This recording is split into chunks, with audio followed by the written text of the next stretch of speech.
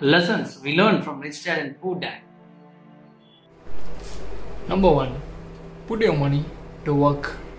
You cannot get rich with your money if you are putting your money in savings accounts. Invest it in appreciating assets. Number 2. Amount of money retained matters. It is not the amount of money you make. It is the amount of money you keep that matters. Number 3. Acquire assets. It means rich people acquire assets, while poor people accumulate liabilities. So, your choices will determine your fate. Number 4. You are not born to work for other people for a lifetime. Most people consider this slavery as their life, completely forgetting the life possible beyond that. Number 5. Lack of financial knowledge, lack of financial education leads us to make poor financial decisions.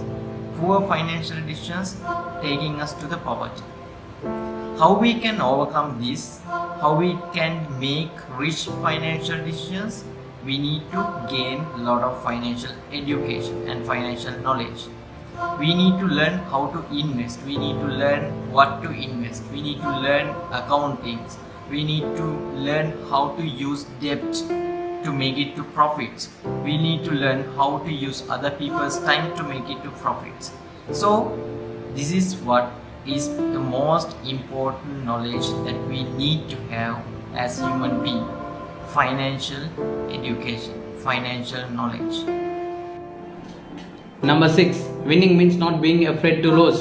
Never be afraid to take calculated risks. Those who always play it safer never make big fortune in their life. Number 7.